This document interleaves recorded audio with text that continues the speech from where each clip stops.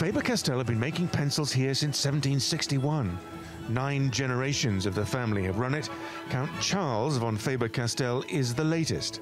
I feel a responsibility to continue to build on, to contribute in the best way possible, to build on, you know, what was given and to pass it on to the next generations. In the factory, history gives way to innovation and automation. Cedar wood plates have grooves cut for the lead. This machine drops the lead in place. Another cedar wood plate then goes on top and the individual pencil emerges. A human eye checks for imperfections. 5 or 6 coats of color are added for that glossy finish, and then silver writing is added before distribution to the global market. 500,000 pencils a day from this factory, 2.3 billion a year from 9 Faber Castell factories around the world. It's also one of our concepts to be a companion for life. So you start with your wax crayons or with your coloring pencils, and when you're getting older, you're using the products through different phases of your life. Companies like Faber Castell are quite common in Germany. Big global brands with huge market share and international partnerships, but which have chosen to keep their German roots close to where they first started out, despite the cost of production here being much higher. It's the same 10 kilometers away at rival Staedtler. 80% of its output is made in Germany. It's another premium product which justifies more expensive skilled labor. Here, it's fine liner pens. The machine injects the ink and attaches nibs, 5,000 an hour. Next door, more automation assembles and packages packs of 10. Both companies are so-called Mittelstand companies, medium-sized, locally loyal and fiercely independent, a model that has driven the German economy for decades. They are the backbone of the German economy. Just considering the numbers, I think 98% of German enterprises are small and medium-sized enterprises.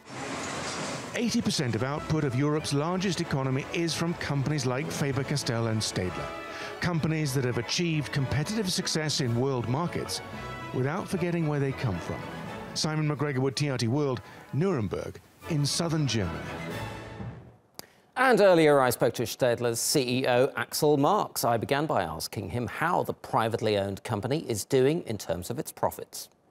We are a private company, but there's a speciality with Staedtler. We are owned by a foundation.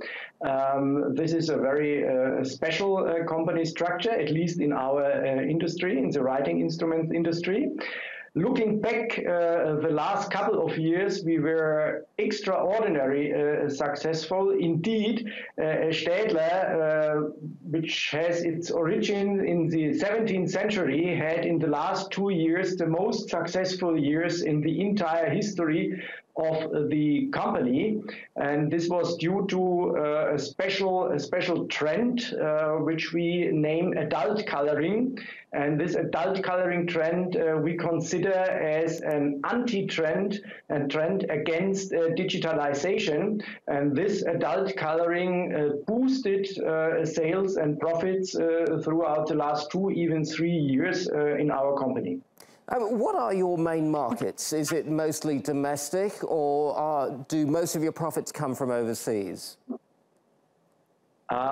We are a heavy export-oriented company, so the German share of our overall turnover is roughly in between 14 to 15%. This means more than 80% of our business is outside of our home country, Germany. And if we take it on a global scale, Europe is close to 50%, including Germany, and this means the other 50%, the other half, we have outside of Europe, more or less in the same split in between the Americas and Asia. I see.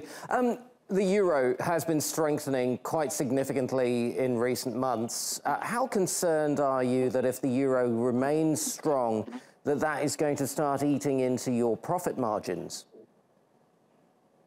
Well, as we are decades in the business, we have quite some experience with the up and downs of the currencies. In former times with the Deutsche Mark, nowadays with the Euro. There is, if we look into that question, into that topic, the biggest concern right now is the UK because of the Brexit announcement. And the UK is a very important market for Staedtler. It's definitely amongst the top 3 markets worldwide for our company. And the Brexit decision, and in line with that, the deterioration of the exchange rate, this is a problem. As long as this is only, let's say, 1, 2, or 3 countries, this is not a severe problem. If the euro would strengthen further, especially against the dollar and some Asian currencies, then it has a direct impact on profitability of our company, because we have to see that more than 70% of what we manufacture in Germany. We have some subsidiaries, some production sites outside Germany in Southeast Asia, but the majority of the products we manufacture are coming from Germany.